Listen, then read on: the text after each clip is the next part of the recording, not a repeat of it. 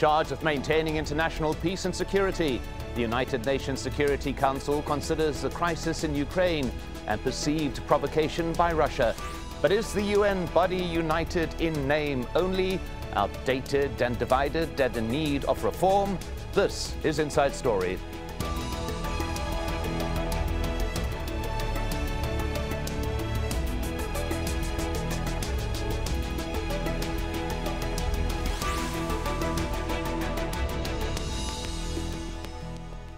Hello, I'm Mike Hanna. Welcome to the program. Diplomatic efforts are intensifying to try to resolve the crisis in the Ukraine. The United States and Europe are considering hard-hitting sanctions to force President Vladimir Putin to withdraw Russian troops from the Ukrainian region of Crimea. Then there's the United Nations, particularly the UN Security Council. In its own words, a body that takes the lead in determining the existence of a threat to peace or act of aggression, and which can authorize the use of force to maintain or restore international peace and security. But as our diplomatic editor James Bays reports from the United Nations in New York, there's little real chance of any decisive action, forceful or otherwise, rekindling the arguments among critics for reforms. In recent days, the Security Council has met here around this, the famous horseshoe table, to discuss the issue of Ukraine. There was a great deal of discussion in the first place whether they should even discuss Ukraine, because it's not on the Security Council official agenda. But eventually, after the ambassador of Ukraine sent a letter to the Security Council, the Western nations managed to persuade Russia to have a meeting. Initially, Russia didn't even want to have an open meeting. All of the 15 ambassadors here know, though, that there's no chance of any action on Ukraine, and that's because Russia is one of the 5 permanent members of the UN Security Council. It has a veto on any action, which explains also why there's been very little action by the Security Council on the issue of Syria, where there's been a division around the Security Council table between the Western nations on one side, Russia and China on the other. That's why some are again bringing up the subject of Security Council reform. The difficulty there is again the veto, because those permanent members can stop any reform, those permanent members being Russia, the US, China, France and the UK.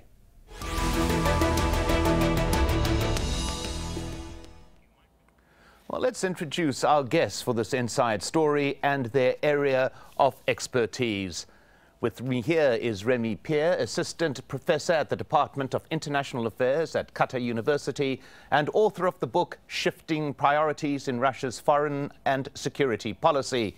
In New York, we have Khan Ross, founder and director of the Diplomatic Advisory Group, independent diplomat, and a former British diplomat working for the UN in Iraq, Afghanistan and Kosovo. Also in New York is Rasan Shabane, an associate professor of Middle East and International Studies at Marymount Manhattan College in New York and a specialist on the UN's role in state building.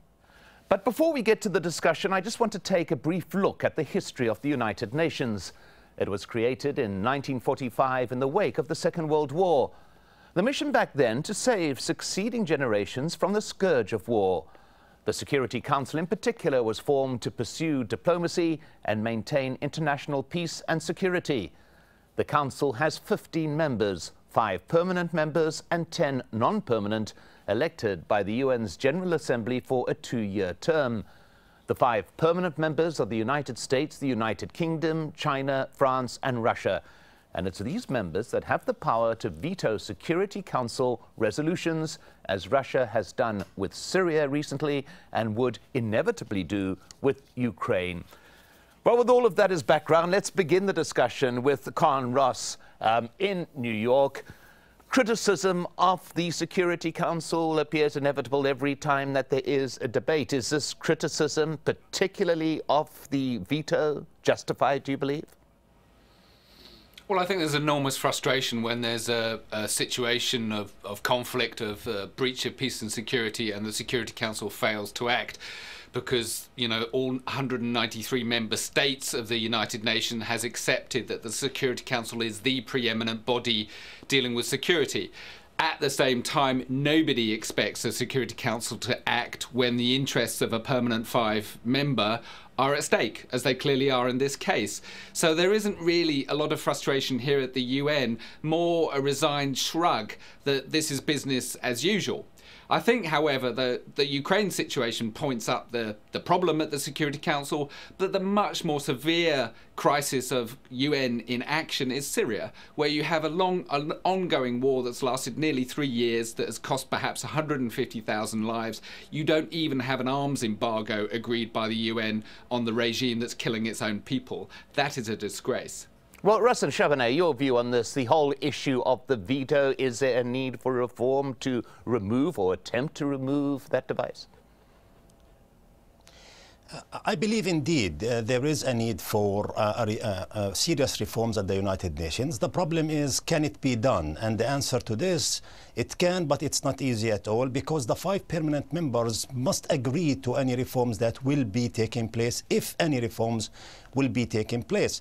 The problem of the Security Council at this stage is basically the culture that has been evolving for the last 3 decades, and that is any one of the 5 permanent members that feels that it is necessary for itself to use force will use force without going back to the United Nations, without going back to the Security Council, and will justify that based on its own interests, i.e. the United States going to Iraq and Afghanistan, Great Britain going to the Falkland Island, now Russia is going once to Georgia and now to Ukraine. None of these members, or China going to Taiwan, none of these members would even bother to look or even have the permission of the Security Council at all. Why? Because they know that they can do it, and because they know that the Security Council cannot prevent them. So the culture that has been emerging, the norm that has been emerging at the United Nations is, it is a very authoritarian regime. It is a very authoritarian organization that the 5 permanent members can hold it hostage to their own interests. And because they are paying some or most of the dues of the United Nations, I believe that they feel that they can, specifically the 2 European countries, France and Great Britain, and the United States.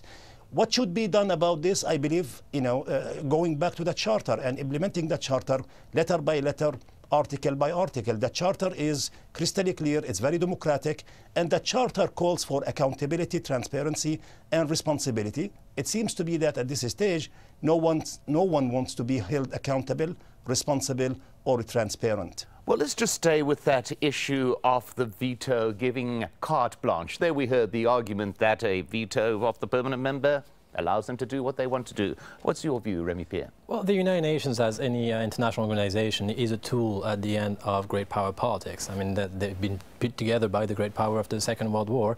The question of the veto is a question that is frustrating for several observers and most of the actors here.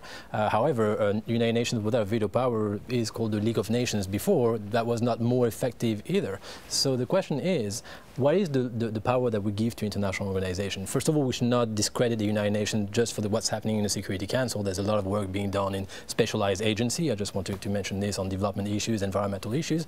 It's a gathering of expertise. Specifically in the question of the Security Council, we know that when one great power's interest is on the table, there's a situation of blockage here, and there's calls for reforms. But it's extremely hard to reform it because the great powers are also the one that will have to abide or agree on those reforms. Well, Khan Ross, we hear the issue there of national interest being served by that veto, but it's more than that. For example, in a 20-year period ending in 2011, there were 24 vetoes. 15 of those were by the US on behalf of Israel. The US had essentially conducting policy, global policy, by use of the veto. Your view? Well, yes and no. I mean, to an extent it does. I mean, the UN is an odd place where Israel-Palestine is discussed. Obviously, it set down the basic law that needs to be respected of withdrawal from the occupied territories.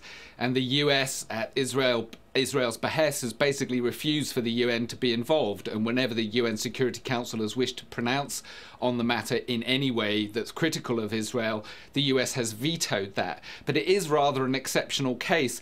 The subtext, or well, not really a subtext, but there is another story of the Security Council, which is that since the end of the Cold War, there has been a lot done at the Security Council in forging agreement, in arranging peacekeeping missions, in managing mediation, in an awful lot of conflicts, particularly in Africa. And there's a strong argument that the UN's action in these places has actually helped mitigate conflict. So it's not a picture of unbridled crisis. Rassan Shabaneh, I think that's an important point, that the UN Security Council has served great value where everybody on the Council agrees. This is the case. Would you agree? I mean, I would agree, but this is part and parcel of the problem. Where everybody agrees, there seems to be low politics, not high politics for every party. Meaning that when they agree on developing or sending a human rights commission or assigning a peacekeeping commission or a peacekeeping force to a region or to an area, that's for them low politics. But when it comes to high politics, i.e. their core interests, when their core interests are there, none of those countries will be able to move an inch for the sake of human rights, humanity, or global development, or development for that matter. Thus, I believe that the Security Council, an institution that was formed and established after World War II, is a 20th century institution, and now we are in the 21st century. And the 21st century requires from us to think ahead and to really reform the United Nations and reform the Security Council to answer the hopes of the people for the 21st century. Israel, Palestine, Syria, Ukraine, Georgia, Northern Ireland, Kashmir, Cyprus, all of those problems, all of those conflict areas require from us and demand from us that the Security Council be reformed, because the Security Council has failed to answer any of the above. Well, and thus I believe it is time for the Security Council to be reformed. Well, let's just go to Remy Pierre on that particular contention there, that generally it is a succession of failures. All the examples that we heard there were the Security Council not being able to operate effectively because of blocked resolutions. Well, I think you raised a very good point just a little bit earlier, the fact that it's not always Russia, for example, that brings a veto power. I mean, the US has brought its veto power. France has threatened to bring its veto power in 2003 over the conflict on Iraq. So it's not always the same player that actually raised against a specific issue. The question is what conflict or what operation is legitimate. The reason to be for the United Nations is to back up some international actions from the international community. The list is indeed quite impressive of moments that this could have been done better, that there was a blockade, that it was not possible to actually implement comprehensive and effective policies. But the question is, what else if we don't use the United Nations? Is the only authority today that has this international legitimacy. So I guess if you actually really try to look at what could be done, maybe reforming the veto power is indeed something that should be done. Maybe increasing the numbers of members at the Security Council. There's been some talk about maybe including additional members from South America. Was it going to be Brazil? Is it going to be Mexico? Is there going to be members also from Africa? And then the question is, who do we put around the table? And there's a geopolitical conflict looking at those specific questions. Well, I'll get to that point of exactly what can be done, but let's just take a step back here and take a look at the UN Security Council. Well, it's had a checkered track record, as we've discussed. The challenges were first exposed during the Cold War, when the US and Soviet Union routinely used vetoing rights to oppose one another. A nuclear non-proliferation treaty was signed in 1970, but the Security Council has had little success reducing stockpiles or preventing nations from developing new weapons. It's also been accused of ignoring atrocities, such as the 1994 Rwandan genocide that killed up to 1 million people. Similar criticisms have been leveled over Syria, as we heard. Proof, say critics, that it functions only as a talking shop. And in October last year, Saudi Arabia became the first member state to reject a seat on the Security Council, saying the UN was unfit for purpose and in need of reform. But let's get back to that issue of what can be done with Khan, Ross. We've heard, yes, there need to be changes. We've also heard it's going to be very difficult because those who need to make the changes are those who will resist them, who do have the veto. What do you think can realistically be done in terms of reforming and making the UN Security Council more transparent, more accountable, and more democratic? I think the chances of fundamental reform of enlarging the membership or changing the veto are very low. I mean, it's an old chestnut here at the UN. It's been discussed for decades. There's no progress whatsoever because the permanent members, in particular, I must say China and Russia and the US, don't want progress. I think the Europeans are a bit more flexible about it. What can be done in the absence of expansion or changing the veto, perhaps removing the veto? Well, I think there are a couple of things that could be done that are actually practical and realistic. And one is, for instance, making sure that parties to the conflict, to which particular conflict that's being discussed, should be invited to address the Security Council. Remarkably, that does not happen in most cases. The Security Council sits here in New York and talks about these places far away without actually inviting the people concerned to come and talk to them. And I think in the 21st century, that's kind of ridiculous. The other idea that is I think, plausible, whether it's achievable is another matter, is limiting the use of the veto in cases of genocide or mass or war crimes, serious war crimes, which has been proposed by a number of member states here, that the veto should not be applied in these cases like Rwanda, DRC, Syria, that the Council must act, that no member state has the right to block action when serious atrocities have taken place. And I think that's a very legitimate argument. I must say very briefly, personally, I do not think expansion of the membership or giving other countries the veto is going to help.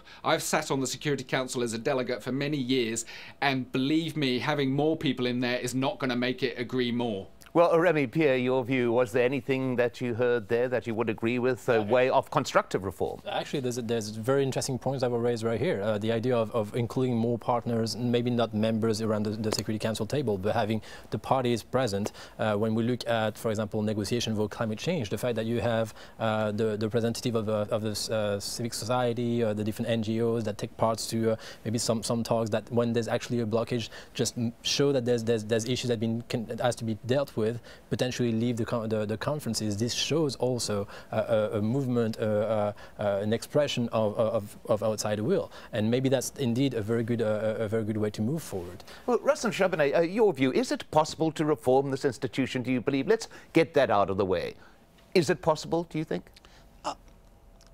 Yes, indeed, it is possible, because after all, it's the charter is crystal clear, and the charter has many articles in it and many clauses in it that talks about the institution to be very democratic and the institution to be flexible and democratic. And there are many ways by the members to limit, for example, the veto power, or to force the veto power to be explained to the General Assembly. For example, how about if any country wants to use a veto, let that veto be first and foremost presented to the General Assembly, and let the General Assembly also vote on it, let's say 75-25 or 50-50 or 60-40. Let the international community also participate in such a veto and understand why such a veto is legitimate, and it is not basically ordained or exercised based on the national interest only of that state or only of that party. One of these reforms could be going back to the General Assembly. Another reform could be also ensuring that the General Assembly will be present on every single issue at the Security Council, because the General Assembly is the more democratic institution, or the most democratic institution at the United Nations. The Security Council does not represent the will of the people. The General Assembly does. So if we go back and we take most of those resolutions to the General Assembly and we require the General Assembly to vote on those issues, I think the General Assembly can reflect the will of the people, the will of the international community much more and better and stronger. Well, you were getting nods of agreement from Khan Ross there. Khan, that particular point about getting vetoes before the General Assembly, including the General Assembly, in the processes of the Security Council, do you think that's viable? Well, I certainly agree with the point that permanent members should be made to explain themselves if they use the veto, and they should feel the pressure of international opinion and the views of other countries. I have to say, I don't use the word democracy in the General Assembly in the same sentence. I mean, there's a great many non-democracies in the General Assembly, and a group of countries voting a particular way doesn't, to me, constitute democracy. My view of democracy is you get the people concerned, the parties on the ground, the people affected, the victims in front of the Security Council to tell them what they think the answer should be, really making that connection between the conflict on the ground and the machinations of diplomats here in New York. That is not happening. And I've seen personally that when you put diplomats really in front of a conflict, you take them to the conflict area, this surprisingly often causes agreement. They understand the passions concerned, the complexities of the issue, rather than indulging in these kind of silly rhetorical games of he said, she said, blaming each other, as we've seen a bit in recent days on Ukraine.